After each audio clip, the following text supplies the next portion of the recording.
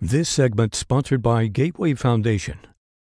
Thank you for watching Marketplace. Today I am joined on the couch by Mercedes from the Gateway Foundation, a group that offers addiction and substance use treatment programs. Mercedes, thank you so much for sitting down with me. Thank you.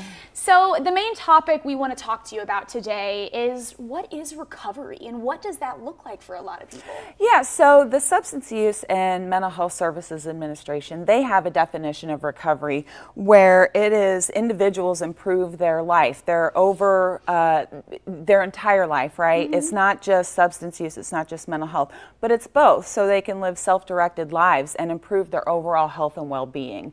So recovery takes many different forms. So even though we work in substance use, we also work in mental health, and recovery is about celebrating those gains, right?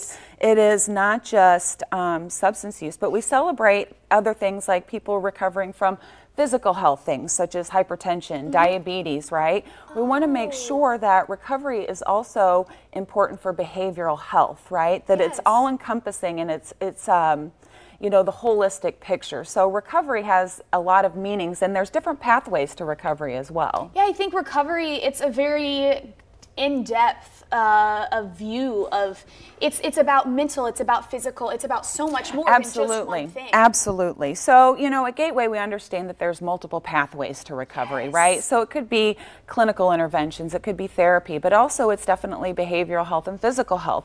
So at Gateway we provide a well-rounded view to what recovery looks like, and our mission is to help those that are suffering or afflicted by substance use and mental health, so we can bring them back to a life that they want to live, right? That makes it, you know, to improve their mental health and other addictions, right? So, you know, we're aligned. It's National Recovery Month, and so we're aligned with that, with our overall goal. We want to be the nation's leader in providing creative ways to assist people in recovery and creating access to help. So that's really important. So that's part of why we're discussing that here today, is that recovery is for everybody. So, and making sure that those pathways are accessible to anybody who needs them. Yes, and everybody's recovery looks different because we're all different. We're all unique in our own way.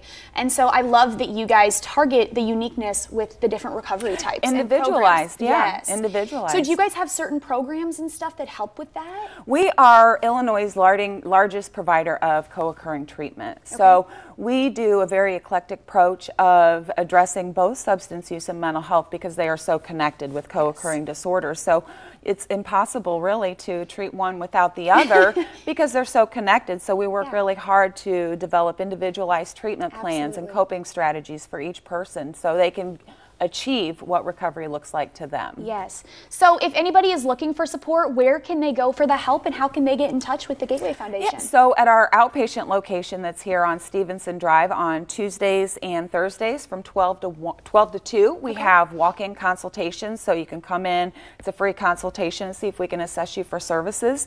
We also have www.gatewayfoundation.org and 855-925-GATE. Fantastic. Well, Mercedes, thank you so much for joining me on the couch to have this crucial and very important conversation. It's so amazing to see an organization like the Gateway Foundation that is truly putting in the work and not just talking about it. So thank you, and we will see you next time. Thank you.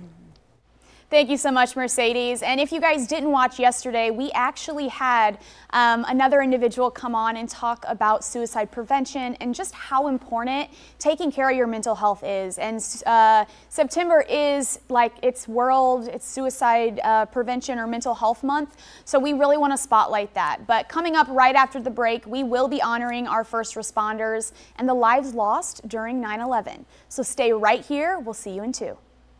Thanks for watching. Stick around by subscribing today and don't miss a single video.